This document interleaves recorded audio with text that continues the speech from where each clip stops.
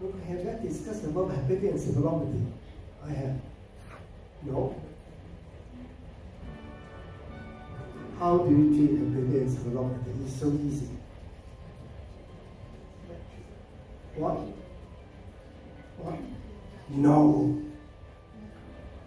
Definitely not milk by mouth, unless the patient is unconscious. What's the first drug you use? Come on. Thank you very much. What is the action of lactulose? Lactulose is a disaccharide which is non-absorbable. Okay, firstly it acts as, in a small bowel is non-absorbable, it acts as a laxative. In fact, one of the first uses of lactulose is as a laxative. And then in large bowel, what happens? The large bowel metabolize lactic acid by the lactobacilli and yes. lactic acid.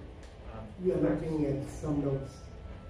Traps the ammonia to ammonium. Yeah, okay. You are looking at some notes, I said. No, okay. Well, you're absolutely correct. Okay, in a large bowel is degraded by lactobacilli into what? Lactic acid and ammonia. And ammonia would then form NH4 with the gut ammonia and also draw NH3 from the blood to form NH4. And it is another mode of action of lactobacilli. By the acid medium, it inhibits the growth of other bacteria other than lactobacilli. So I repeat again, lactulose acts as an osmotic diarrheal agent and in large bowel degrades into lactic acid medium, so and it will inhibit other bacteria and draws NH3 from the gut and from in his feces to form NH4. Any other way you can treat hepatic encephalopathy? Yes, if the patient can, sometimes actually, we try to induce 2 to 3 times diarrhea per day in the extraction. If it on its own doesn't work, you can add on Rifaximin. What is Rifaximin? It is an antibiotic which is again not absorbed. Okay, it's quite expensive, so it's not usually used as a first-line agent.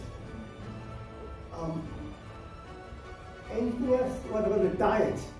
Normal protein diet, unless it is provoked by high protein, unless encephalopathy is provoked by high protein. This has been confirmed in a study by the dietitians, I think it's in 2004 or 5. They say that normal protein diet would not affect the cause of hepatic encephalopathy. In fact, a patient with cirrhosis of the liver has abnormal protein metabolism, so you will withdraw protein, they will be even worse. So unless it's provoked by high protein diet, like GI bleeding, yes. And then maybe a patient is, actually I've seen a patient who is in discharge and he went out to take a lot of dim sum, and then this person would deserve to be starved. Anything else? So okay, lactulose, Rifaximin as a second line, and then normal protein diet unless the cause of the encephalopathy is provoked by high protein diet. Finally, one thing else. What?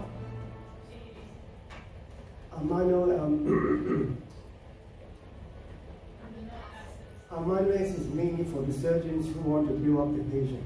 Okay. Okay, you are not wrong, okay, but we don't usually give it. What sort of amino acid? Branch chain amino acid, okay. Anything else? D10 solution to decrease the metabolism, the protein metabolism. Give the patient sufficient calorie, 10% dextrose. 10% dextrose script to decrease the protein metabolism. One final thing is lactose actually can also, if it's not well absorbed, can also act as the same. How many percentage of adult mammals with a lactose intolerance? That includes the dolphins, etc. It's true, actually try to feed the dolphins, they'll probably have diarrhea.